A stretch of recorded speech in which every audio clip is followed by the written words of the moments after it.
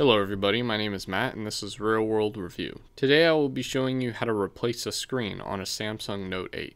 What you will need is a PH000 or JIS000 driver, a flat blade of some sort, a playing card, and heat.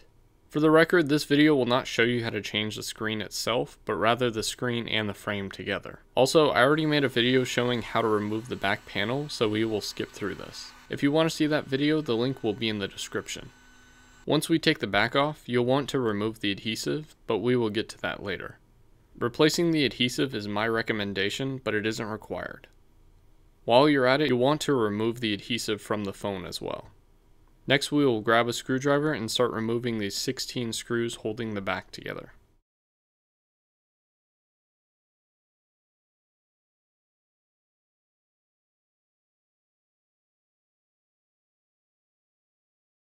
Once those are out, you can remove the plastic panels. I recommend prying with a plastic tool near the fingerprint scanner plug. Just make sure not to damage anything. Next, you will do the same thing with the speaker panel on the bottom.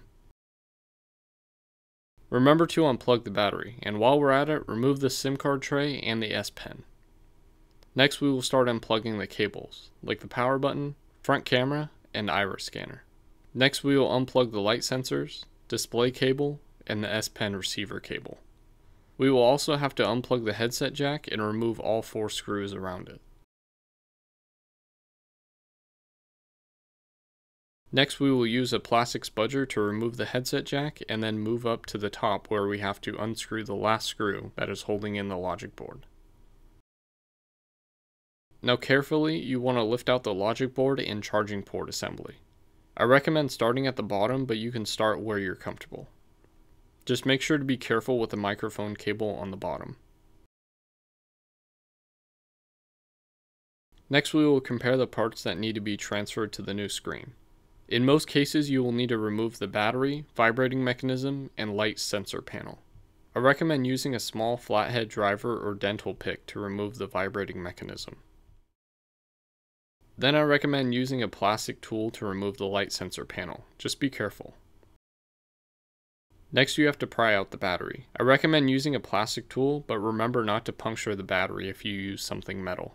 It is not easy to remove and takes time, so be patient and it will eventually come out. Next, we will quickly remove these covers on the new screen and prep the phone for the logic board.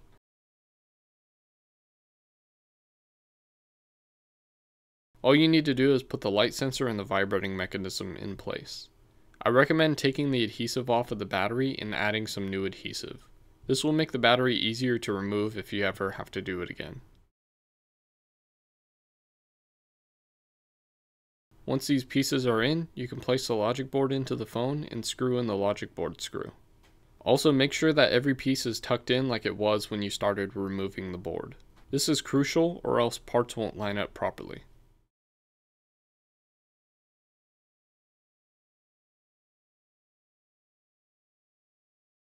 Next, we can start plugging in all the pieces, like the display cable, S Pen receiver cable, power button, light sensor, front camera, and iris scanner.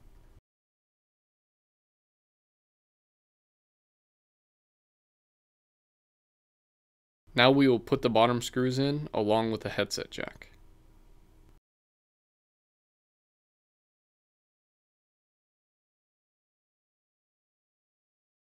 Next, we will test the phone, but remember that the plastic panels have to be placed onto the back of the phone, or else the battery will say that it is too warm or too cold.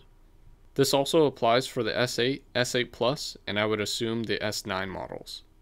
So let's put on those panels and those screws, starting with the bottom panel.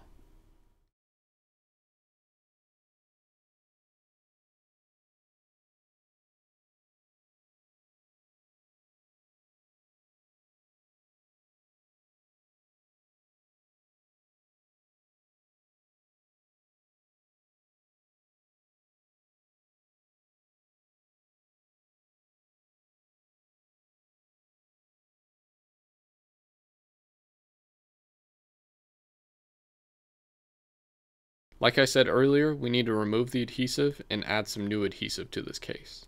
I will show you briefly how I get started and then continue on with this video.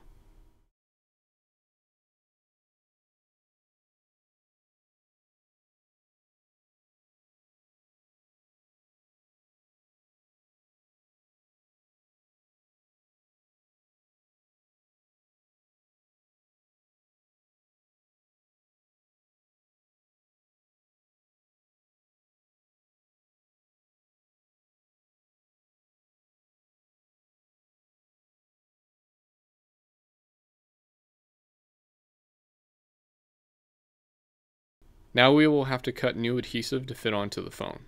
Do this however you like, but this is how I do it.